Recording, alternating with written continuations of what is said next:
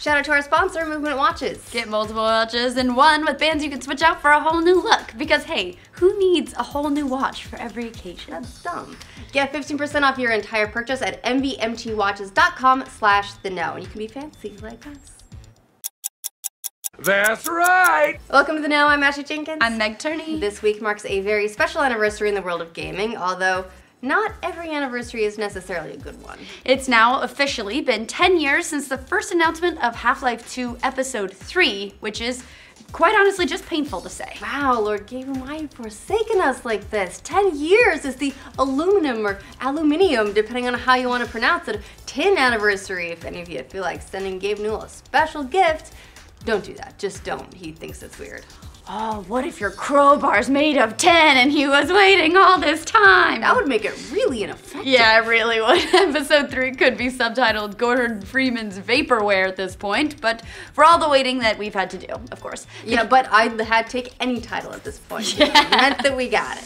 The game first made its debut in the form of a press release from May 22nd, 2006, and now has become a very infamous part of our gaming culture. This aluminium, or however you want to pronounce it, anniversary has put Half-Life 2 Episode 3 back on everybody's minds, and for all the wrong reasons. Yeah, so naturally we're digging through the archives to find what Valve has actually confirmed about the still painfully non-existent game and comparing its timeline to other games that may have taken just as long or longer. Wow, this anniversary party is starting to feel more like a wake.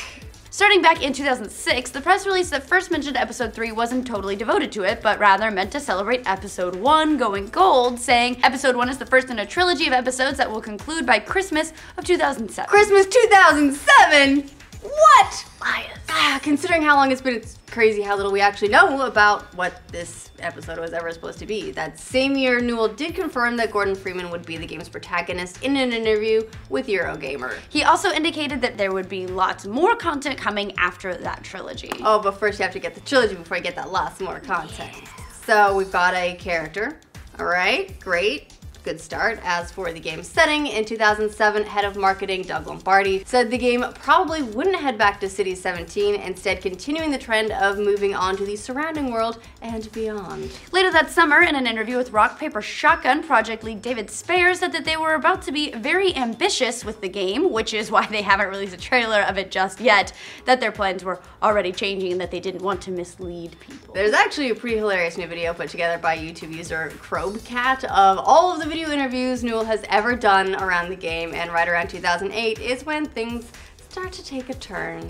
That year, Valve announced that Episode 3 wouldn't be at E3, starting a trend of gamer disappointment that still continues to this day. We gotta start a tradition somewhere. Yes, the end. Marketing head Lombardi also indicated that the gap of Episode 3 would be longer than the gaps between any previous Half-Life game, something that remains true. Also, at the time, fans wondered if that meant the game would be as far off as 2010. Oh, if only. We were so naive then.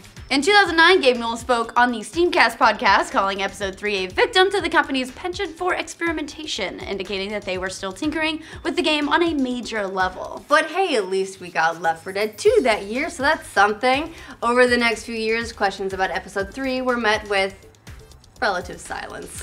That continued until 2012, when Gabe Newell basically spoke about the game in code to develop. In code? Yeah, so secretive.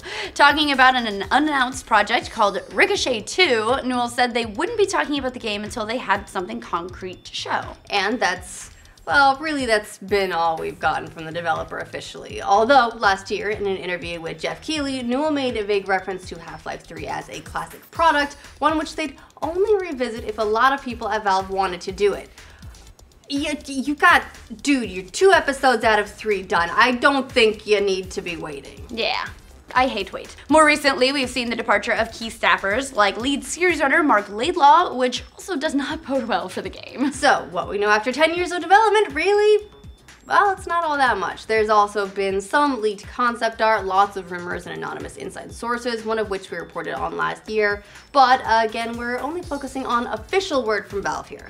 So this 10-year development time makes Half-Life 2 Episode 3 one of the longest running games in development ever. Before you go calling it the next Duke Nukem Forever. Well, that came out, so. Yeah, in development for 15 years. Things don't always end badly when a game has spent that long in the can. Well, for starters, Diablo 3 and StarCraft 2, which spent 11 11 years and 8 years in development, respectively. During all that time, Blizzard managed to cancel a whole ton of games, including StarCraft Ghost, RIP, and Project Titan. So at least StarCraft 2 and Diablo 3 got the polish they deserve. Even Team Fortress 2, which is another Valve title if you're not familiar with one of the most popular games ever. Hats. Spy Check was first unveiled in 1999 at E3 before its eventual release in 2007. So yeah, Valve's got a lot of practice with their old Valve time. Yeah, more middle-of-the-road titles like L.A. Noire and Prey both received mixed reactions when they finally delivered. L.A. Noire was the result of Team Bondi and Rockstar's 8 years of development, while Prey spent a total of 11 years in production. Then, of course, things sometimes do go the direction of the aforementioned Duke Nukem Forever, like 2008's Spore. Oh, Spore. Yeah, which spent 8 years in development by Maxis and then was immediately forgotten about. It did, almost immediately. I got it the day it came out, was playing it in an airport. Hype. By the time I got on the plane, I was done with it. Yeah. Well, most people. The upcoming Final Fantasy 15 has spent just as long as Half-Life in development. It was announced at E3 back in 2006 under the name Final Fantasy Versus 13. So we'll see how that one does later this year, right? Yeah, a make or break for the series, they say. So, no pressure. As for the future of Episode 3, we can really only guess. One of the things we concluded in last year's story was that something more valuable than unit sales needed to be a part of Half-Life 3's eventual success. Well, now we have a prime candidate for that, the HTC Vive. It's possible, maybe, hopefully, that we'll eventually see a new Half-Life game exclusive to VR. I think that's what we're all dreaming, right? Yes. I need to tie the game to a new platform the way Half-Life 2 did all the way back in 2004 with Steam, so it's a win-win. Come on! This would also help Valve turn the game into something new for gamers, something that we know they've really wanted to do with the game, given their former comments. An HTC chairwoman almost indicated as much in an interview last year before quickly walking those comments right back. However, Valve has also denied the game will be VR. But again, they've also said a lot of stuff, and they've lied. Really, we won't know until Valve finally decides to talk a little bit about it, if ever, and given the current state of things, that could be another decade.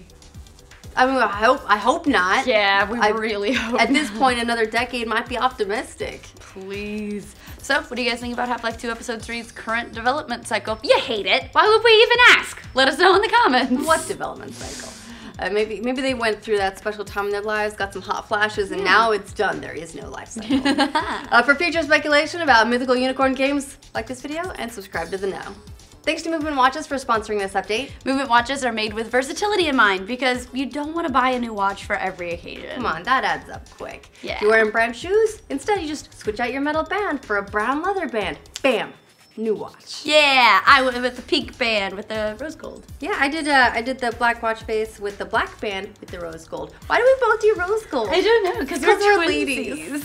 Hey, if you want to watch your own, get 15% off your entire purchase when you go to mvmtwatches.com/theknow. You can be a fancy lady too.